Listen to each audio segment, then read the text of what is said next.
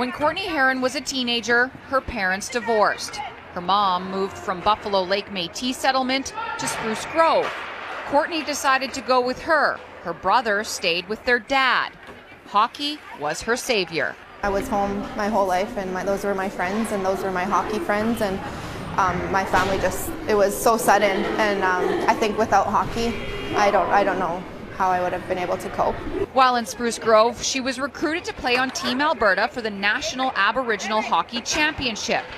13 years later, she's still involved with the team as an assistant coach. There was a mentorship program with the head coach, Leah Cryer, and she had asked me if I wanted to take part in it, and it was really awesome. So she mentored me through as a coaching staff, and took me through the steps of just how to be like a role model in some sort for these younger girls coming up behind me. 2 years ago, she moved back to Buffalo Lake, a community of about 700. I feel really grounded at home, and working with the youth is like amazing. These kids are like everything to me.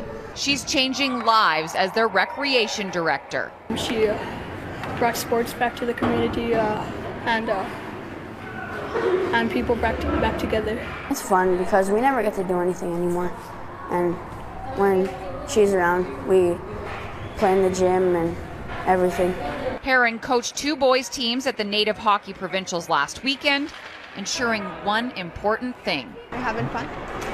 Courtney Heron is our Global Edmonton MVP, presented by Elite Promotional Marketing.